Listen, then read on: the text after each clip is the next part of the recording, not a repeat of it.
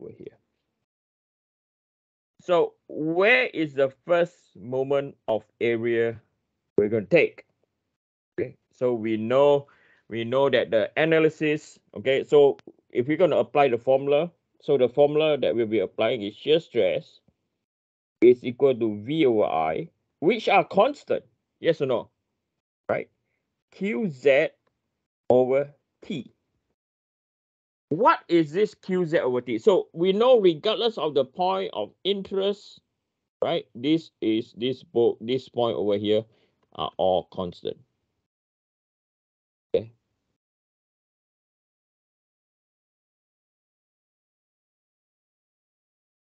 Now we want to find point alpha. So the first moment of area that we have to take or we have to consider is this is your defined area. Okay. This is your defined area. The analysis direction starts from the furthest away from the centroid. Okay. So this is your analysis direction.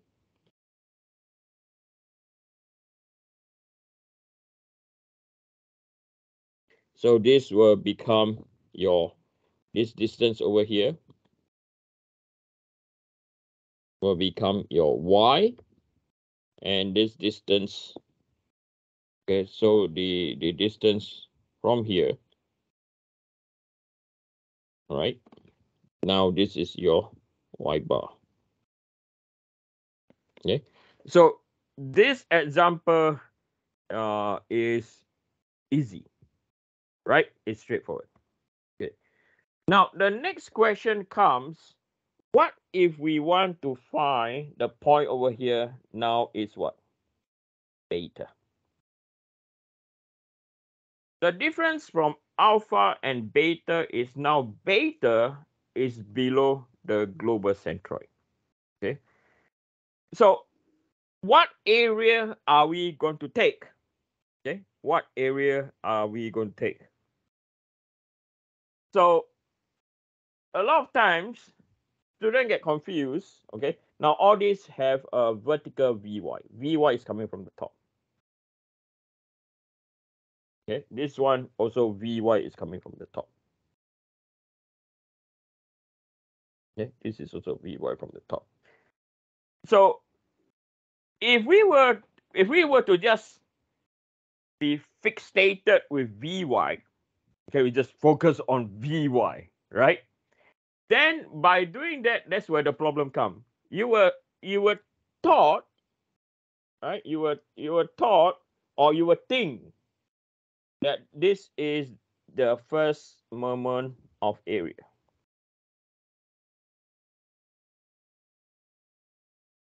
Right? If you focus on Vy. Unfortunately, this is wrong. Why this is wrong? Because of one reason. Okay, why this is wrong? Because of one reason is we have rule number 4, right? Is broken, or is not valid here, or rule 4 is not obeyed. Right? What do I mean by that? If you look at rule number 4, it states that the first moment of area cannot cross over the global centroid. Right? You see that? And that's wrong. Okay? Then you say, okay, then what is the correct answer? Okay? So there's another possibility. Okay, there's another possibility.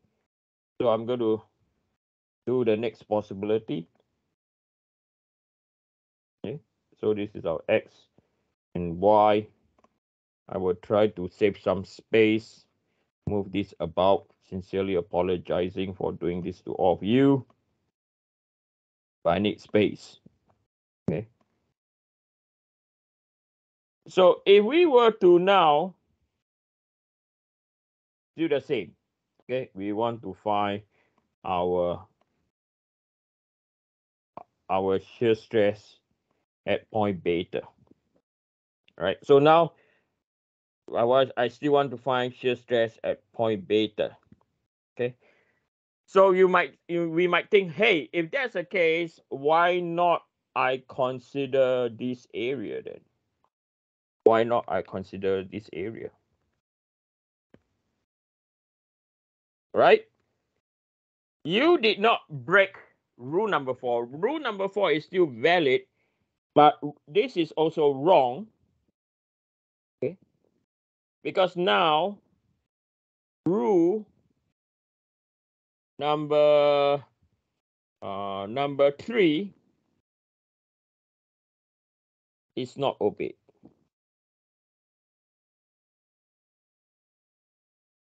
Right? So rule number 3 states the analysis starts from the perpendicular distance furthest away from the global centroid. So the perpendicular, the distance furthest away from the centroid, it can be here. Your analysis direction can go this way, which is furthest away from the global centroid, or it can go this way. It cannot cross over the centroid. Okay, so this is again wrong. Okay, then the third option that we have, okay, so this is the last option, and this is the only one that's going to be correct. Okay, so the last option now, okay, so again, so Vy is also coming from the top. Okay, so this one is also the same. Vy is coming from the top. Now, in order to find beta,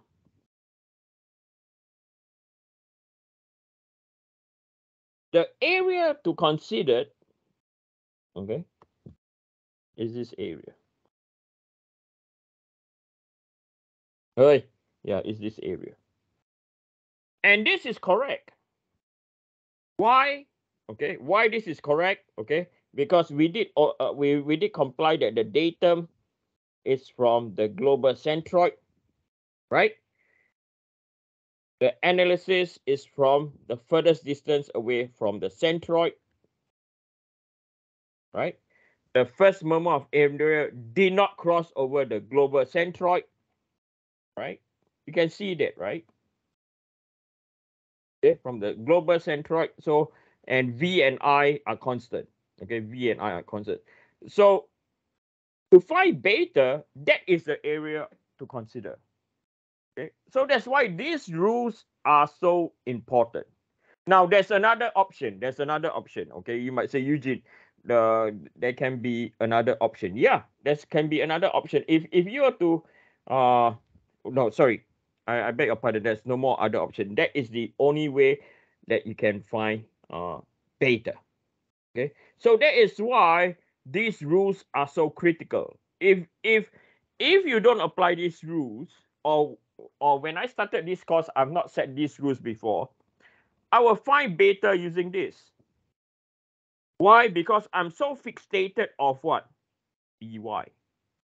Yeah, because Vy is coming from the top, I have to take from the top, then it will distribute throughout that area and cross the global centroid and reach B. No, that's wrong. Okay, so the right answer is the last one over here. So this is correct. Okay, so just a short example for you. Okay, I know alpha is easy because it's from the top, right? Right, Vy is from the, yeah, that's straightforward. Okay, so this is how you are going to apply the rules. Okay, without all these rules, it can get very, very confusing. Okay, now let's go back and derive. Okay, so this is part of an example, an application. Let's go back and derive our equation over here. Okay, anyone have any questions so far? It's just the four of you and me. Okay, it's okay. Any questions so far? If you want me to repeat something, I will repeat. Okay, I got nothing yet. Okay.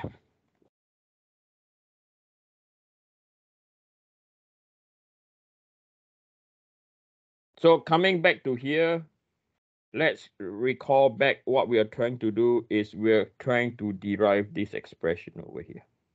Okay, I don't want us to lose sight of this. Okay, we are trying to derive this. Okay, we are trying to derive this expression. So the root formula that we are using is shear xy is equal to Vy over Izz Qz divided by T. Okay, so we will want to find our Izz now. All right, so Izz, this will be our width, and this over here is our depth.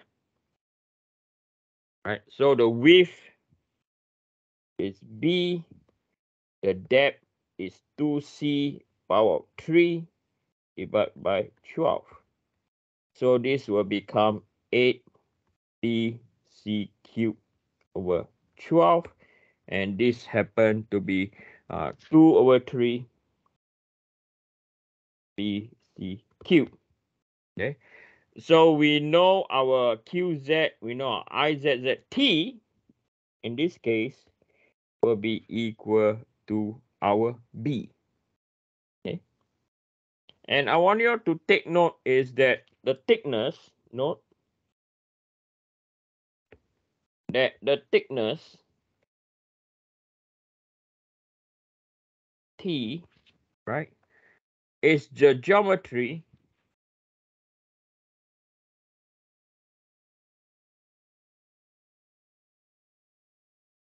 perpendicular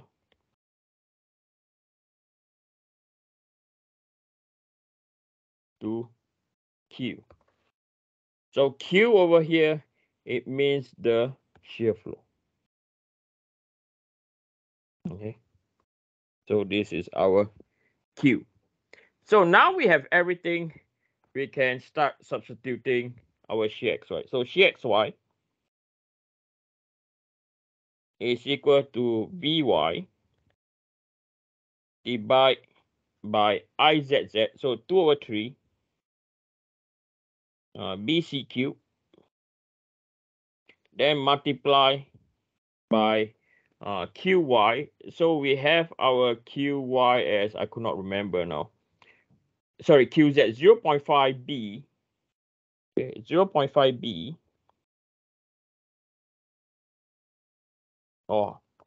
Yeah, 0.5B. C squared minus by Y squared. And the thickness that we have is B. Okay. So we can start canceling. So we can get rid of this. We can get rid of this. I'm going to tidy up the equation a bit over here. So this will be equal to 3 over 4, right? And then you have your Vy over BC cube.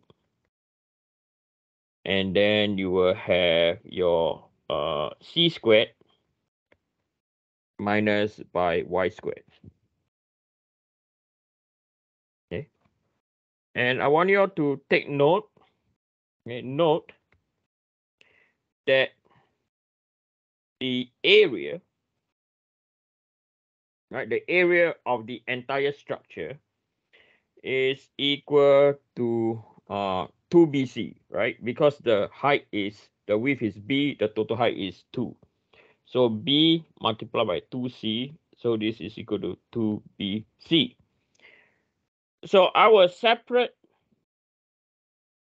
the 3 over 2 over here, and then I will multiply by another 2. It's still the same.